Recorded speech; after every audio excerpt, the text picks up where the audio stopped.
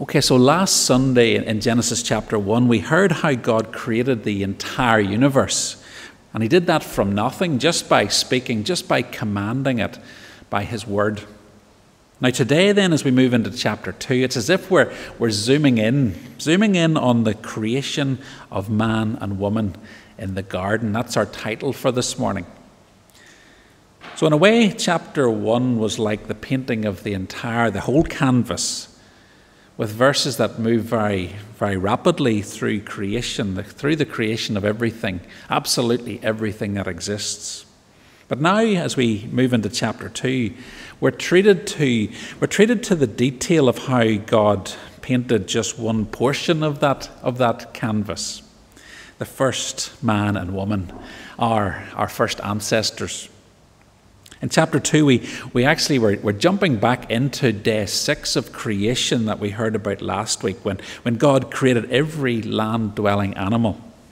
But now we're given more detail about the beginning of humankind, the very first human couple.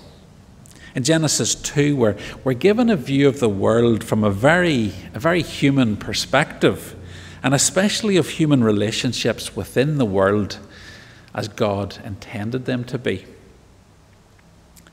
So as we mentioned last Sunday, by day 6, it's almost as though the rest of the creation is waiting for the arrival of human life. Everything seems to have been moving towards this point. As we looked on last week, as we heard how a suitable habitat for human life, well, all life, but particularly human life, how that habitat was formed stage after stage. So look at verse 5.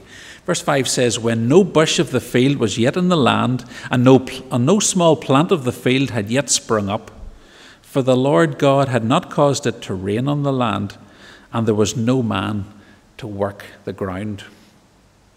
The seed-producing and fruit-bearing plants were created, we're told, on day 3. That's what we heard in Genesis chapter 1. They were created on day 3 along with all the other vegetation. But it seems, from what we're told here, it seems that they had not yet sprung up. They'd been created, they were in the ground, bursting with potential, but they hadn't yet grown, and they certainly hadn't yet produced any food. And why was that? Well, we're told at the end, we're told for a start that it had never rained. But then, well, that wasn't the problem, because verse 6 tells us that the land was watered by mist or by streams. So no rain, but there was mist and there were streams. So that wasn't the problem. Now, at the end of verse 5, we're told that it's because there was no one to work the ground. So what was missing? Well, the answer is that man was missing. Creation was waiting for him to arrive, waiting for him to be responsible for it, and to bring more and more of it under his rule, and to bring more and more of it into productive use by working the ground and by caring for the earth. Now you're probably thinking, boys dear, that's a big job. He must have been busy. But soon we're going to find out that, well, it all starts on a much more manageable scale with the Garden of Eden. This garden that was then to expand outwards from there as humanity multiplied. So this is the situation into which and for which man was created. Therefore, it's very fitting in verse 7 that whenever we're told when we're told how this first man was made, that it was from the dust of the ground. He was to work the ground, and that's where he came from. So he really can be considered the first earthling, quite literally, because earth and soil, that was his very humble origin. However, he is also a living being, and his life comes directly from the Lord God, who formed him and breathes into him the breath of life. Now notice that there's no mention of God breathing life into any of the other creatures that he formed. So yet again, mankind is not just another animal. We're made in God's image, made as his representatives, and we possess life which is different from that of the animals. And in that we're made with a spiritual dimension as part of who we are. A part of us which enables us to enjoy relationship with God in a way that animals can't.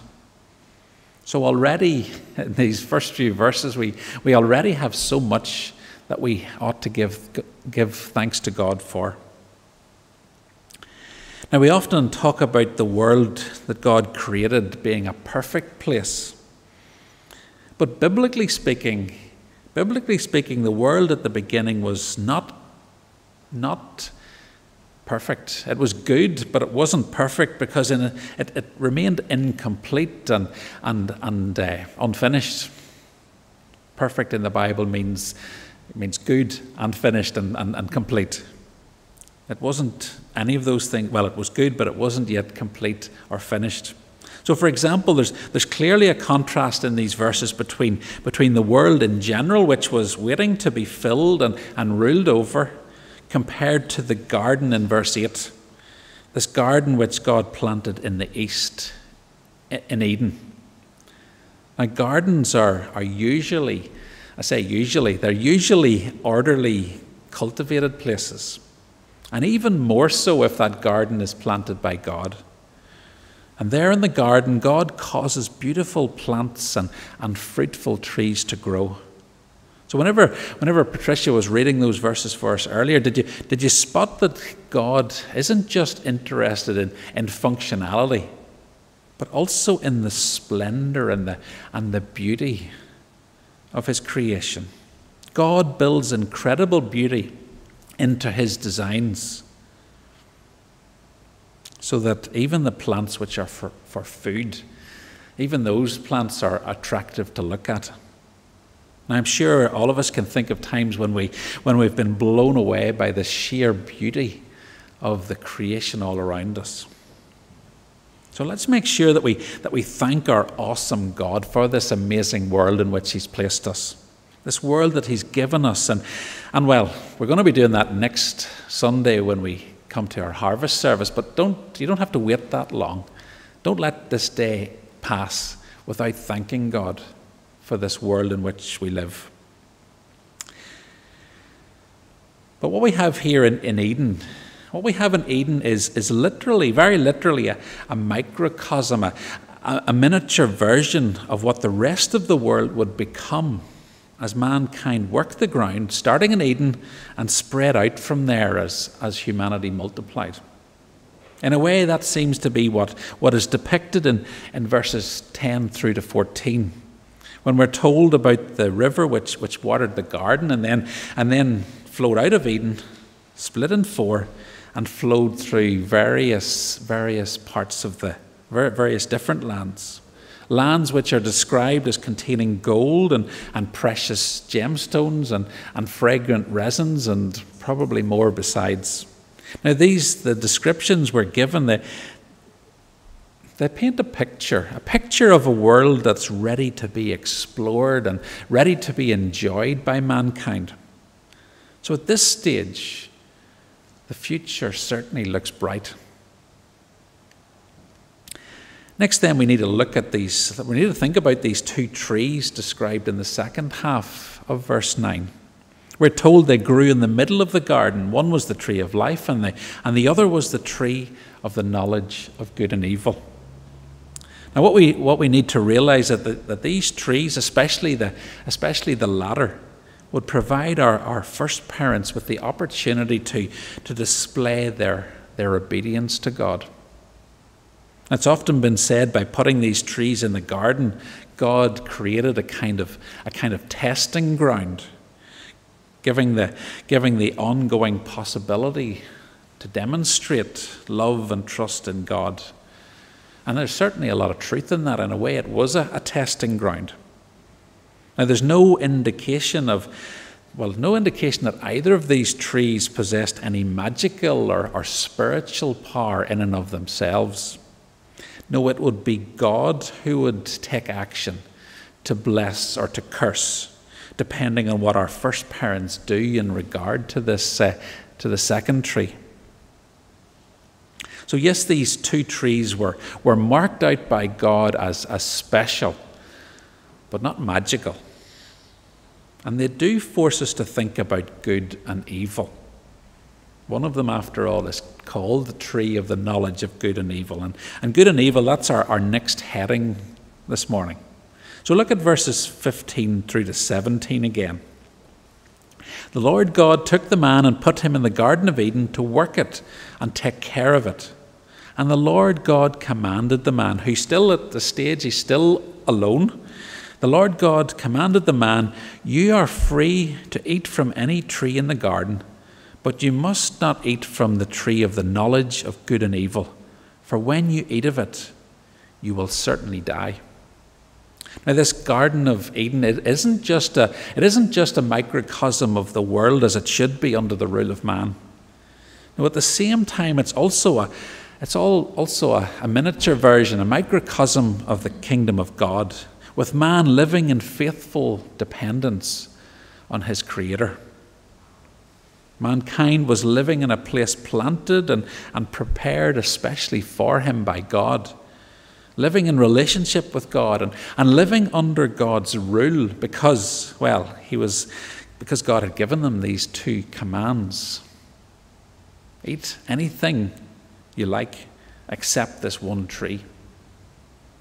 Because he had those two commands, he was living under God's rule. And that was the way in which he would demonstrate his obedience, his faithfulness, his love for God. Now, he was very clearly experiencing God's blessing in this beautiful, abundant garden, a garden which contained everything he needed, everything that was needed to give him life and purpose. The man was to work and keep the garden like a park keeper. We don't say them or think of them so often today, but in the past, parks had park keepers. And so, just like a park keeper, this man's job was not only to look after the garden, but to be in charge of everything that happened there. That was part of what it meant to exercise his rule. It's part of the role given to the man as God's image bearer, God's representative. However, although the man is to rule, he does not have what we might call moral autonomy. In other words, it's not that he doesn't know there's such a thing as right and wrong. He definitely does. And it's not that he doesn't know the difference. He clearly does. No, it's that the man must not presume that he can decide for himself what's right and wrong instead of God. That's what we mean by moral autonomy, deciding for himself what's right and wrong. And that's something he most certainly didn't have. You see, it's God's job to tell us what's right and wrong, and it's our job to obey. Now, although to modern ears that might sound unacceptable, it actually leads to the best and most satisfying, the most liberating life that a person can live, which really shouldn't surprise us because it's the life that God created us to live from the very beginning. No, it's whenever we think that we can decide right and wrong for ourselves, that's when it all goes wrong. And experience shows us that. Our own, and right back through history to Genesis chapter 3, which we're going to be thinking about in 2 weeks' time. But in verse 17, God warns that eating from the tree of the knowledge of good and evil would result in death. Death which is firstly spiritual and later physical too. Spiritual death which is being separated from God's love and favour, to live as his enemy instead. And physical death which is the death of our bodies. Now both would be the result if man broke this one rule, in a sense rewriting it for himself to allow what God had forbidden. So let's pray. Let's pray that God will help us to leave the rule making to him and help us to focus on obeying what he tells us is right and wrong. There's going to be more about that in 2 weeks' time. But last Sunday in chapter 1 of Genesis, over and over again, we heard how God was pleased with all that he had created. And he said that it was good. But now here in chapter 2, verse 18, for the very first time we hear God describing something as not good, which is that the man is alone. Verse 18 says, "The Lord God said, 'It is not good for the man to be alone. I will make a helper suitable for him,'" literally corresponding to him. Now, it's not that the man is lonely. That's not what this verse says. No, whenever God looks at the man, he knows it's not enough. God knows that the man on his own is incomplete. Something more is needed before humankind is finished. And only then God could call it good. And it is God who describes what's missing as a helper. Now, to us that might seem demeaning. It might sound like this helper is less than or lower than the man. But in fact, helper is a word that's often used in Scripture to describe God himself. And he's certainly not lower than us. Often God is Israel's helper, strengthening them in times of crisis. And even in the New Testament, when we read about the Holy Spirit, helper is one of the titles, one of the descriptions that's used for the Spirit. So what this man needs, what Adam needs, because this is the time in our English Bibles that Adam's name starts to be used. Now what this man needs is not someone to serve him, but someone to strengthen and complete him. Literally a helper corresponding to him. Not to be his clone, but his complement, by making up for his weakness. And by complement, it's complement with an E, not complement with an I. Now it's at this point that all of the animals and all of the birds are paraded before Adam, and well, even though many of them could do things that Adam couldn't do, nonetheless, none of them were a good match for the man. They weren't what he needed. Now, of course, God knew that beforehand. He knew that was the case. But doing it this way would highlight just how suitable his match was when one was found. And this is the time whenever Adam gave names to all of the different creatures, which, as we've seen before, naming something indicates authority. Now, what the man needs is a woman. None of the animals can complete him, because he needs more than the strength of an elephant, more than the speed of a horse, more than the sense of smell of a whatever. And neither can what he needs come from another man. We see that from what God does next.